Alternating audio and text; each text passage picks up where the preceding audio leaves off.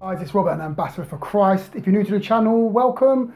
If you want to grow in your understanding and knowledge of the wisdom or in the wisdom of God and in the scriptures, make sure you hit that subscribe button.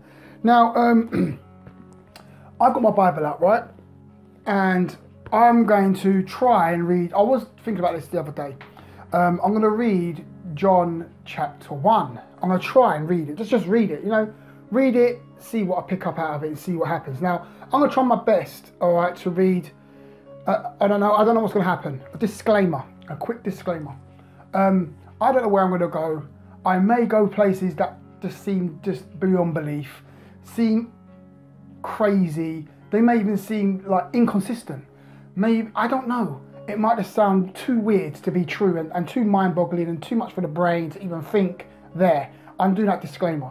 I'm just going to be talking and just see where we go. Some of the things I might stretch, and it might be too much of a stretch. I don't know, but let's see what happens. Okay. It says in John chapter 1, verse 1. It says, "In the beginning was the Word."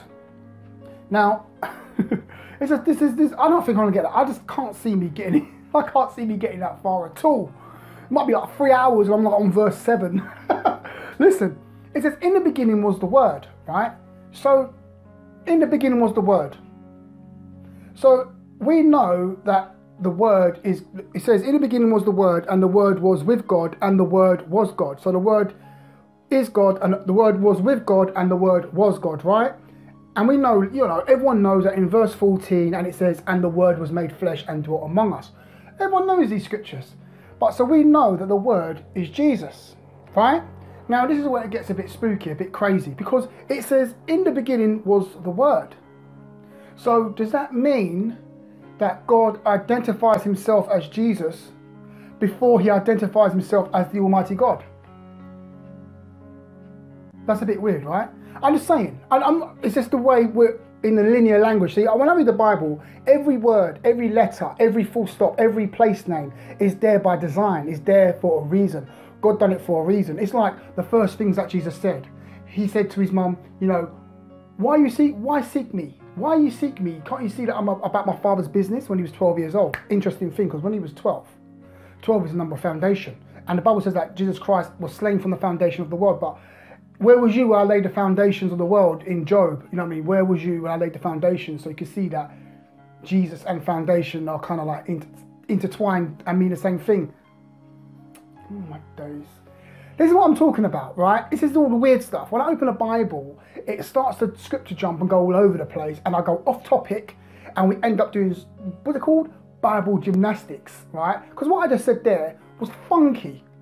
Because 12 is a number of foundation. That's why we've got 12 disciples, you have 12 tribes of Israel, you have 12 foundations in the New Jerusalem, you have all these 12s that are popping up everywhere, 12 disciples, 12 apostles. It's all foundations. Do you get that? It's all crazy when you see number 12, you see? So it's like, I'm not going to go into that. See, it's taking me far away from what I'm trying to talk about. That's what I'm saying. I said, "In the beginning was the Word, and the Word was with God, and the Word was God." So I was saying is that, does God, it looks like in this scripture here, it's like, does God identify himself as Jesus before he identifies himself as God? That would mean that, this is going to be weird, right? That would mean, I'm not saying that is exactly true. I'm just saying from what I'm reading. That would mean that Jesus is beyond Almighty. That means that Jesus is beyond Creator. That means that Jesus is beyond omnipresence. It means it's beyond everything. It's why the Bible says that, world without end. It says that the unsearchable riches of Christ. Paul speaks about that, how you cannot get to the bottom of Christ. There is no bottom. It's a bottomless revelation. There is no bottom. You cannot get to the end of Jesus and we've made it. No, it goes far beyond understanding. That's what the Bible says, that it goes beyond comprehension. And when I just said what I just said there, it's just a bit of a weird one to think. When you think, hold on, God identifies himself as Jesus before he identifies himself as God, then that means that when Jesus was walking on the earth, do you even know what he was dealing with? Do you see what I'm saying? Don't get me wrong, the Bible does say, in Genesis chapter 1:1, it says, "In the beginning, God created the heavens and the earth," right? But John, when he writes chapter 1, verse 1, he goes beyond that. he starts to show you Jesus Christ as the pre-incarnate one, is that the word? Or the one that was there before time began, the one who has always been there. That's where he starts from. So in John's epistle, he starts from Jesus. This is crazy, right? Because in the Old Testament, Moses, when he wrote the book of Genesis, obviously it's oral tradition, if I can say that, he started with God. No revelation of Jesus Christ, you see? So he said, in the beginning, God created the heavens and the earth. But John, with a revelation of Jesus Christ, he wrote the book of Revelation, the last book of the New Testament. It's called the Revelation of Jesus Christ, not the book of Revelations. Remember, it's not called the book of Revelations. It's called the book of Revelation. It's one revelation, and that revelation is Jesus Christ. So John being armed with that revelation of Jesus Christ, the Alpha and Omega, the beginning and the end, he starts his epistle, or he starts his gospel with, in the beginning was the Word. In the beginning was Jesus. And Jesus, I'm going to change it, yeah? So, in the beginning was Jesus. And Jesus was with God, and Jesus was God. And then it says, in chapter 14, and Jesus was made flesh. In chapter 14, in verse 14, it says, and the Word was made flesh. And Jesus was made flesh and dwelt among us. And we beheld his glory, the glory as the only begotten of the Father, full of grace and truth. So what am I trying to say? The implications of that scripture is mind-boggling, don't you think? These are the sort of things like, I talked to a few people, and I was talking in one of my comments yesterday about Jehovah's Witnesses. I was commenting to Kudu Wu, and she said to me, do a deeper Bible study. I've got this from a few other people as well. And I said to her, I was thinking of doing that, but I always seem to get stuck. I think throughout the day, what should I speak about? And then as I'm starting to think about it, my brain starts to explode because the scripture linking's too crazy, and it takes you on a dimensionality roller coaster where you end up in deeper things of God and understanding of things before time. And you start going mad, and it's crazy. So I don't like to step there too much or too long. So in the beginning was the Word, and the Word was with God, and the Word was God. The same was in the beginning with God. So it's saying that, verse 3. All things were made by him, and without him was not anything made that was made. So it's saying that everything was made by Jesus. Jesus Christ made everything. See? Jesus made everything. First Colossians, right? Chapter 1. Talk about the preeminent Christ.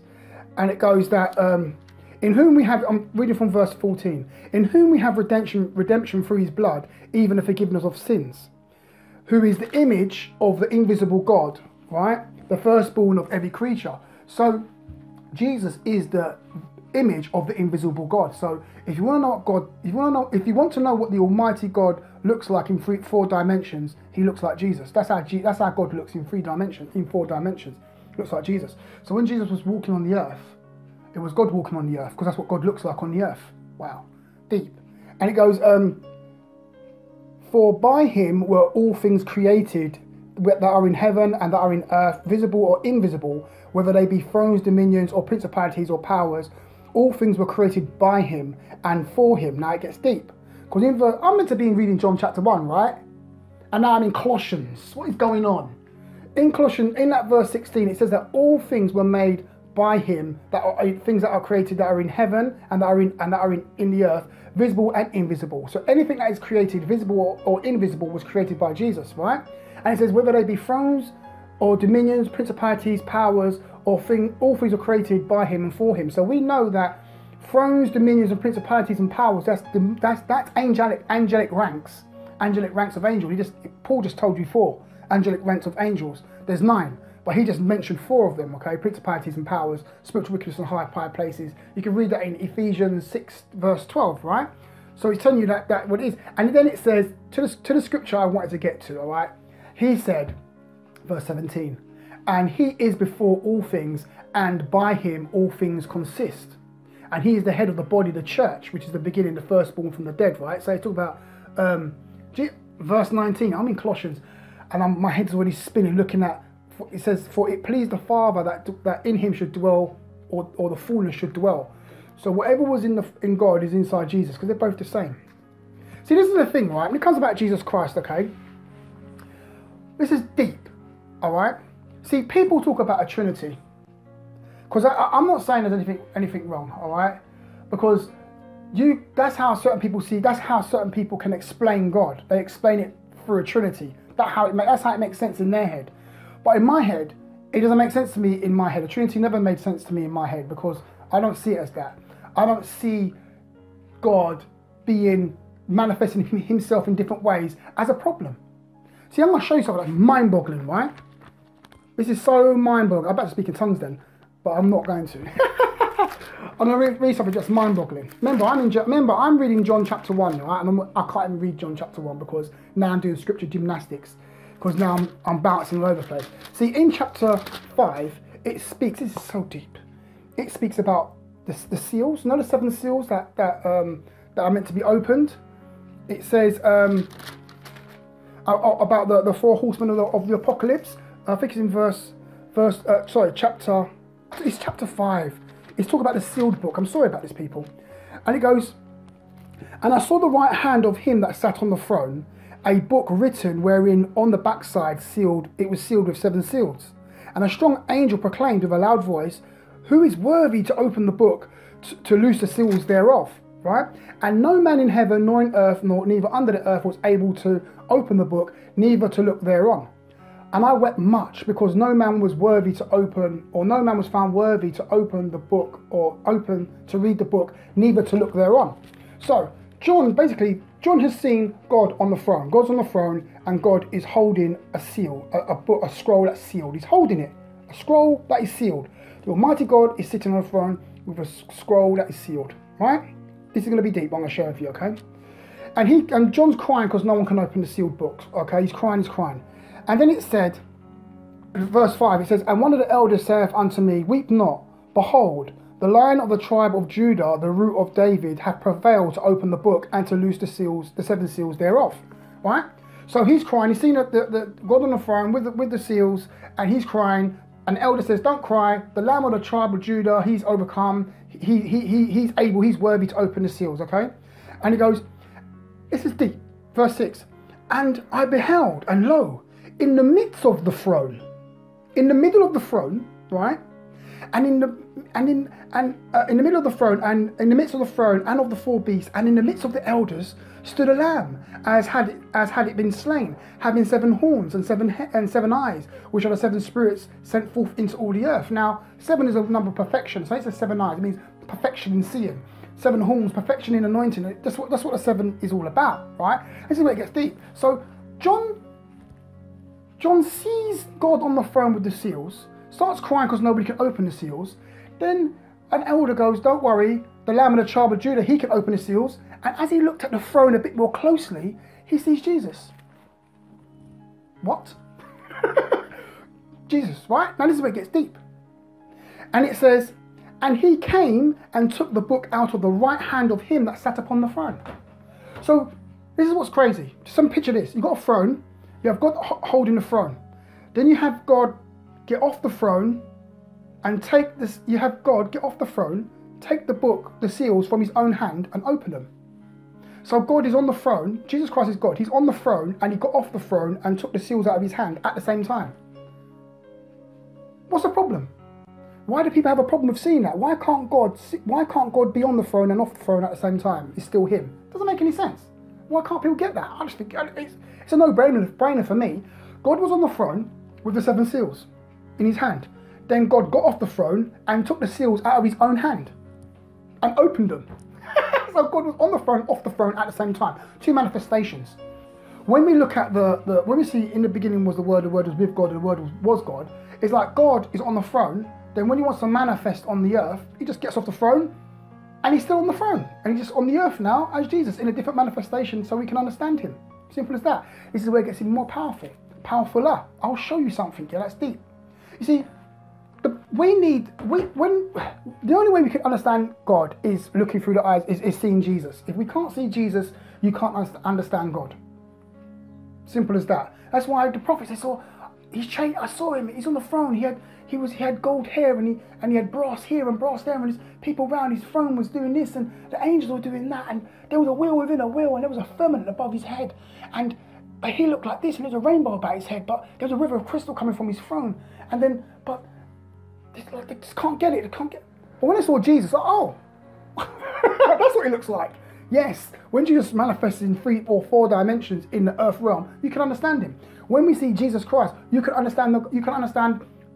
When we see Jesus Christ, when you understand Jesus Christ, you can understand the Father, or you can understand Jesus in his almightiness when he's on the throne, when he created the earth and the rest of it. Outside of seeing Jesus, you can't understand God at all. It's just too much fire and lightning.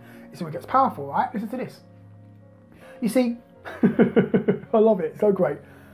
See, when God appears in his power, things start getting destroyed. Do you understand that? Deep. When God appeared on the mountain, on Mount Sinai, there was lightning, fire, lightning. The mountain's going to blow up. The mountain's all shaking, rocks are flying all over the place. The Israelites are all scared, ducking for cover. Ah, it's Almighty God. They're all diving here and diving there in fear. They're all scared because God turned up in just his essence, just turned up, and things start going mad. Things just start blowing up. This gets deeper. You see, in the book of Revelation, let me show you what happens when God turns up. All right, you don't understand. When God turns up outside of the manifestation of Jesus Christ, it's frightening, right? It's frightening. You see, the Bible says, right, that at the white throne judgment, Revelation 20 verse 11, it says, "And I saw a great white throne and him that sat on it, from whose face the earth and heaven fled away, and there was no place found for them." So at the white throne judgment, God turns up in all his glory and power, and everything disappears.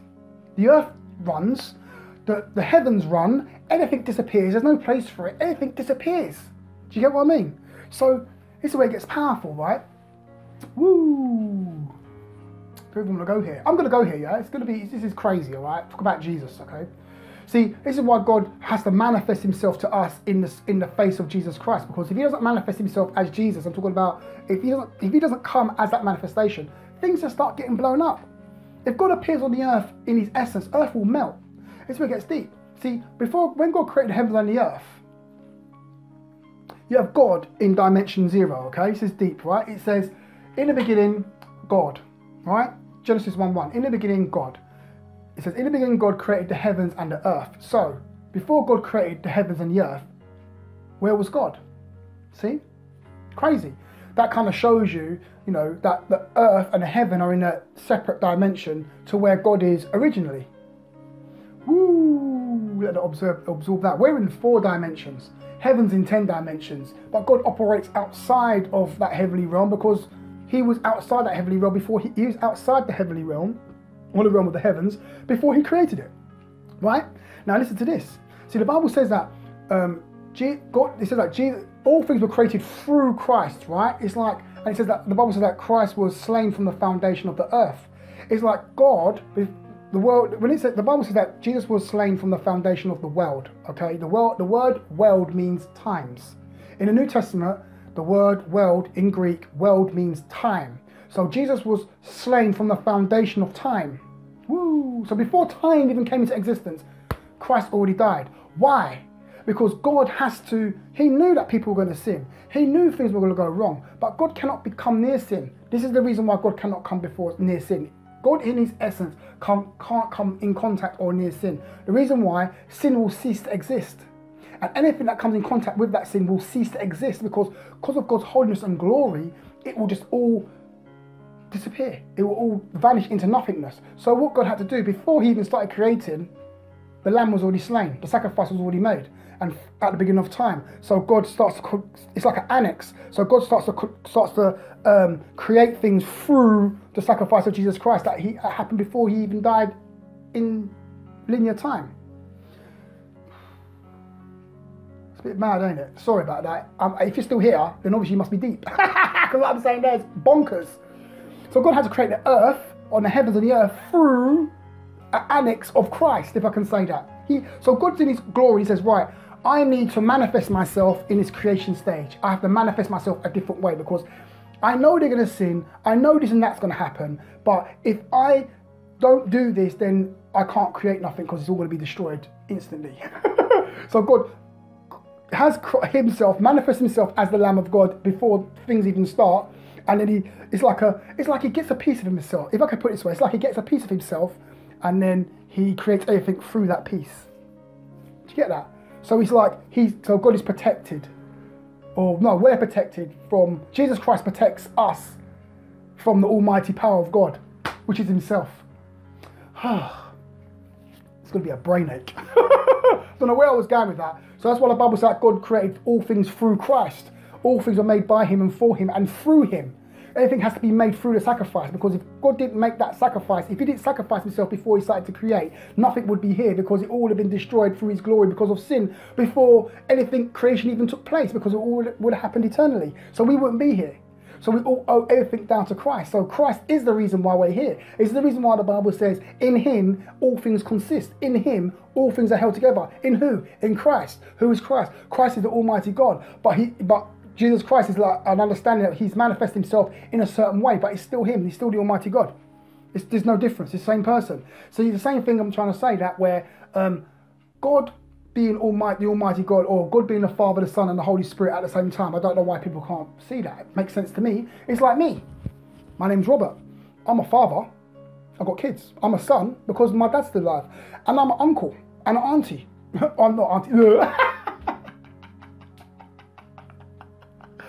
That is so funny. I'm not an auntie. That's hilarious. I'm an uncle. So that's three manifestations, but my name is Robert. It's like the Father, Son, and Holy Ghost. Three different manifestations, but his name is Jesus.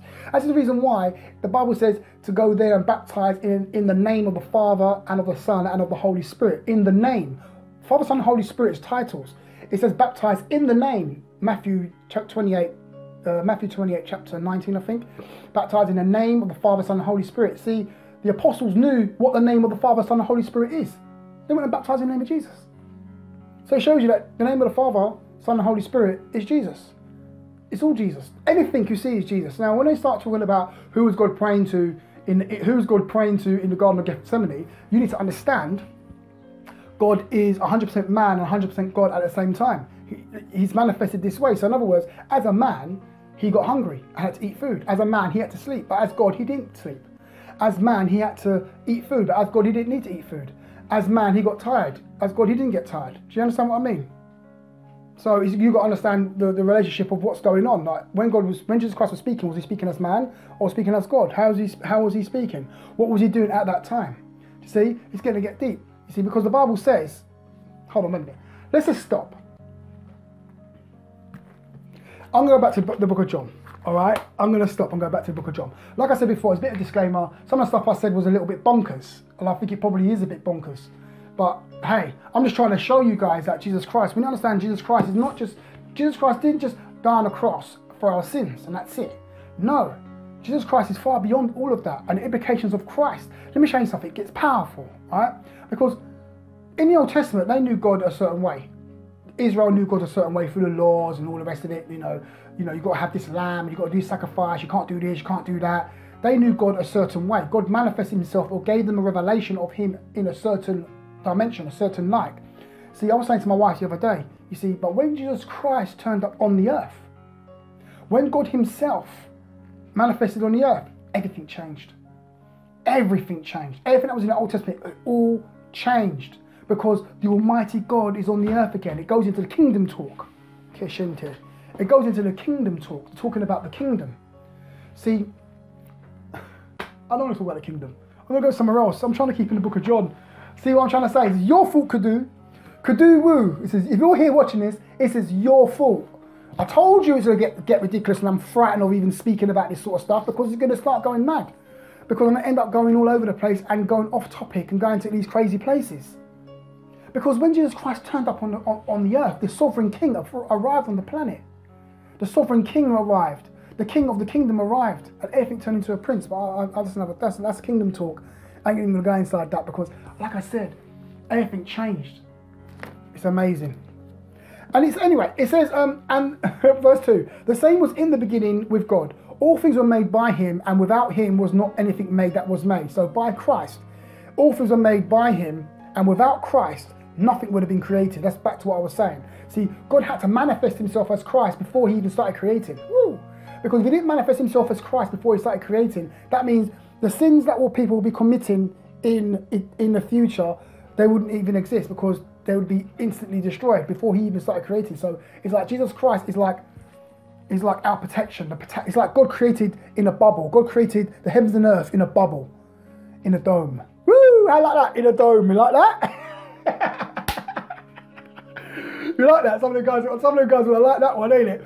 God created everything created in the bubble. It's Jesus Christ that is the covering of creation. And without Jesus Christ covering creation, creation wouldn't exist. It would just explode out of eternity just like that, because the goodness of the power of God will overwhelm everything and destroy it. So God had to make a bubble within himself. Like, it's like God, the Bible says that God fills all heaven and earth. God is a spirit, so God is everywhere at the same time, but he doesn't manifest everywhere at the same time. People can't feel his manifestation. That's another conversation. So God created an annex inside himself, which is Jesus Christ, and then created inside that. There's a reason why when people die and go to hell or die without Christ, they're in eternity, they get annexed out of the presence of God. Totally. God gets another annex where his presence is not manifested within himself, somewhere else. And this is the reason why there's wailing gnashing of teeth. Oh, mad. You know, I saw hell a few times. I saw it the other day. I saw hell. I saw people. Sorry. I'm gonna stop talking about that. I'm just seem like some spooky. Let me show you something, right? I have a seer's gift, or I have a gift of a seer. Meaning what? I can just talk to you and I can see things all day long. I talk about God, I start seeing different things. I see different dimensions. I start seeing visions and stuff while I'm talking to you. And it's a seer's gift. My wife has it too. It's very, very interesting.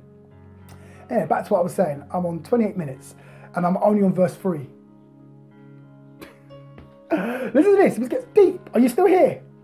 Some people want to do long videos. I'm doing a longer video, right? This is where it gets deep, right? It says, all things were made by him, and without him was not anything made that was made. In him was life, and the life was the light of men. So Jesus Christ is our light. His light and his life is, without him, we have no light. Without him, we have no being. The Apostle Peter says that. He goes, in him we have our movement and our being. It's in Christ, right? So Christ is our life. Christ is our all, because in him dwells what we need. In Christ dwells everything that we need to sustain ourselves, just to have a sound mind, a sound life. It's all in him. Our eternal life is bound up in Christ. Everything we have, everything that God wants us to have is bound up in Christ. Listen to this, yeah? It says, and the light shineth in darkness, and the darkness comprehendeth it not. Shows you that Jesus Christ is obviously no darkness in him. And it goes that there was a man sent from God whose name was John. The same came for a witness, to bear witness of the light, that all men through him might believe. Yeah, it's all about Christ, obviously. He was not that light, but was sent to bear witness of that light. That was the true light, which lighteneth every man that cometh into the world. So John is saying that Jesus Christ is that true light, right? And this is where it gets crazy. Bonkers, nuts, madness. You will understand something powerful today. I'm going to share something with you. 14:12. Must be 14:12. Yeah, how art thou fallen from heaven, O Lucifer, son of the morning, right? Now the word Lucifer means light bearer. Lucifer means light bearer, right? Lucifer means light bearer. So we talk about Lucifer, who became Satan, the accuser of the brethren, the dragon, the old serpent. Who we're talking about, right? Lucifer. Now Lucifer means, his name means light bearer. Now according to John, the book of John, Gospel of John, it says that Jesus Christ is that true light. Jesus Christ is the light, right? Jesus is the light. So if Lucifer is called, Lucifer's name means light bearer, whose light was he bearing? He wasn't bearing his own light. He was bearing the light of Christ. But obviously he didn't have a revelation of that. But that's who his light he was bearing. It's the reason why he said, this is why the Bible says that he was lifted up, saying, because he had all this gold and silver and authority, this priesthood authority, he had this authority over all the other angels, he covered all the angels, had all this anointing, he looked beautiful, had musical, whatever, music coming from him and all this sort of stuff here. And he was lifted up by his beauty. Because of his beauty, he got lifted up. But the Bible says that he was bearing the light of Christ. So Christ was his beauty. So the beauty of Lucifer was Christ. So it shows you something, that when he sinned, he lost the beauty of Christ and obviously became darkened within himself and became messed up. And remember, light means revelation. Light means understanding, okay? So when you have light, you have understanding. So when he fell, he became dark. He lost his understanding. He lost his light. He lost his direction. This is the whole reason why. When he was in his position, when Lucifer was in his position in heaven, he understood everything that was going on. That's why the Bible says that he was full of the sum of wisdom, full of wisdom and beauty. Ezekiel chapter 28. So he was full of beauty and wisdom. But when he fell and left his position, he stopped bearing the light of Christ and he became dark. It's the reason why when Christ died on the cross, it says, for if the princes of this world knew, they would not have destroyed or killed or crucified the Lord of glory. See that? Because the princes of this world, because they're no longer in their angelic position where God placed them, they have no longer got revelation of what's going on in the heavenlies. It's the whole reason why you have time-traveling angels. This is the whole reason why you have time-traveling angels like... Did I just say that? Yes, I did just say that. You have time-traveling angels like Gabriel. Yeah? See, angels got different gifts. They do different things, right? You've got Michael, who's a prince. He's the one who comes with war. He's the one he's the prince of the power over, he's the prince power over Egypt. Not Egypt, over Israel. So he's war. He's the one who thrust at Satan. Gabriel didn't thrust at Satan. Michael did. Archangel Michael thrust him out. Book of Revelation chapter 12. But then, 12 I think. But then you have Gabriel, who has revelation, future revelation, that he comes and tells people about. It told Daniel about the future revelation. He said that when Christ will be walking on the earth, he's the one who gives all these revelation. That you'll see it. He's the one who comes with a message to proclaim certain things, certain revelation. He's the one who proclaims it. Gabriel. I can go into another. Goes a bit deeper than that. I like to when you've got angels, I like to give them. If you give them the like certain roles that they're meant to be doing, it's quite deep. There's loads of time traveling angels. You've got angels that take, you have time traveling angels that took say time traveling, right? I'm not talking about like something on TV. You got some time machine. I'm not talking about that. Because obviously I'm talking about certain angels that's over revelation of the future, that bring revelation from the future and bring it into the present and tell people, prophets in the present time, what's going to happen in the future. I'm talking about those that's like they handle the future revelation, they bring it to us in the past. See, we're living in the past, we're not living in the future. The book of Revelation is the past. The book of Revelation is God foretelling the past. Get your head around that. The book of Revelation is God foretelling the past. Because it's already happened in the eyes of God. I've said this before. The white throne judgment's already happened. If it didn't happen, John wouldn't have seen it. Powerful, right? Listen. Then it says, he was in the world and the world was made by him and the world knew him not. Who was in the world? Christ. Christ was in the world. God was in the world and the world was made by him, but the world did not know him. And it says, he came unto his own and his own received him not. That's really, really sad. He came to his own people. He's the promised child, the promised one. He came to his own people because obviously he was a Hebrew and they rejected him. But this is where it gets very, very happy. I get happy at this bit. He says, but as many as received him, to them gave he power to become the sons of God, even to them that believe on his name. Right? He's saying that as many as believed on Christ, he gave them the power to become the sons of God. This is why I always say in a lot of my videos, we are not Christians. We are sons of God. A Christian and a son of God are two different things. Two different creatures, two different creations, two different things. You have Christians who are sons of God. You have sons of God who are Christians, but then you have Christians who are not sons of God. Oh yes, and you know loads of them. You have loads of people who profess to be Christians, but they are not sons of God. They profess God, or they profess to be, believers, but they're not. They're not believers at all. They're not sons of God. They have not been born from above. Speaking to my wife the other day, I said that we are different creations, we are different creatures, meaning what? We are no longer human beings, we're no longer born in darkness, we've been born from above. So because we're born from above, we are different from the rest of the creation that's on the earth right now. They're all spiritually dead. We are spiritually alive. Do you see that? Because we receive Christ and he's our light, we become spiritually alive, so we're born from above. That's what it says in the book of John chapter 3, which I will probably never get to. I will probably get to John chapter 3 in the year 2025. The way I'm going, and I haven't even gone back. Just imagine, let me show you something. I didn't do nothing. I didn't do it live today. I wanted to do like a live session, like go live streaming, but I thought, you know what, there's no way I could go live because the questions will be going like this, and I won't be able to get nowhere. I'll probably still be on the first chapter, first verse. Anyway, I'm gonna leave it there, okay? Because I'm like 36 minutes is quite long, and hopefully this has helped out a few people. Remember what I said, yeah. Disclaimers. Remember what I was saying, some of the stuff is kind of like mad, and it might be a bit too crazy for some people, but you know, just put it on the side, eat the fish and spit out the bones, the usual sort of stuff.